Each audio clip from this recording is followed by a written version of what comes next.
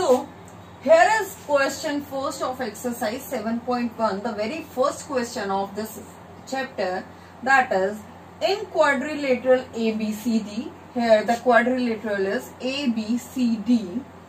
AC is equal to AD. This side is equal to this side. AB bisects angle A. What does this mean?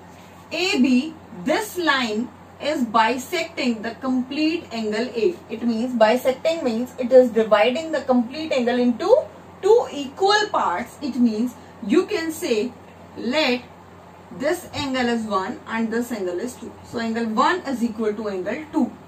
Show that triangle ABC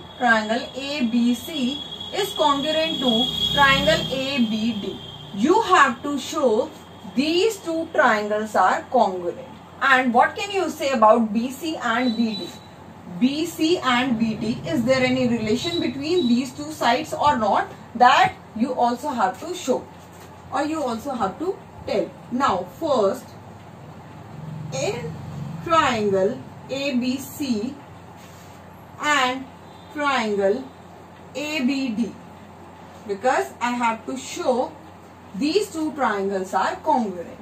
So in triangle ABC and ABD, first of all I will write what the given conditions are. The given information is AC is equal to AD, angle CAB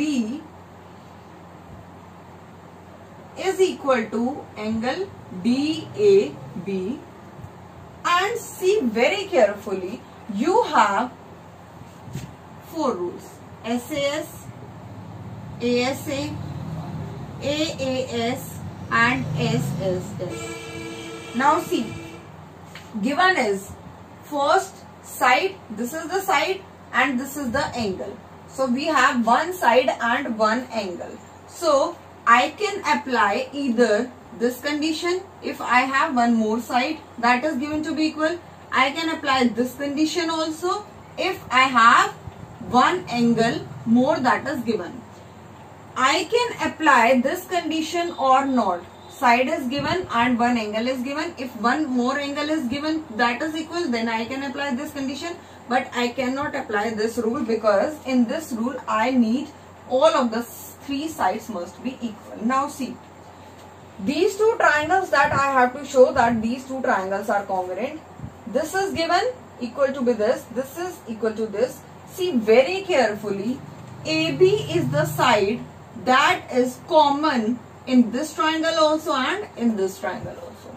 AB is the common side for both of the triangles, and AB is equal to AB. It will also always true. 2 is equal to 2, 5 is equal to 5, 7 is equal to 7. It is a true fact. So I can write AB is equal to AB. AB is the side of this triangle. AB is the side of this triangle also. Reason is common side. And these two statements are given. Now see, side, angle, side. Side, angle, side. In this triangle see also side, angle, side. Between two sides I have included angle. Between two sides I have included angle. So which rule will be applied? Side, angle, side. Therefore you can write triangle ABC is congruent to triangle ABD, and reason is by SAS congruency rule. Very good. Now the next part is, what can you say about BC and BD? BC is the third side of triangle ABC and BD is the third side of triangle ABD.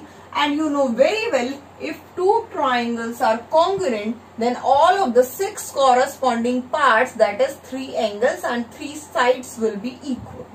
And by this rule we can say BC is equal to BD, and the reason will be by CPCT. CPCT means corresponding parts of congruent triangle are equal. So this was all about question number first. First, you will take these two triangles, write the given condition, write which is common part, see from the given 4 rules which rule can be applied most suitably, and then you can prove the result.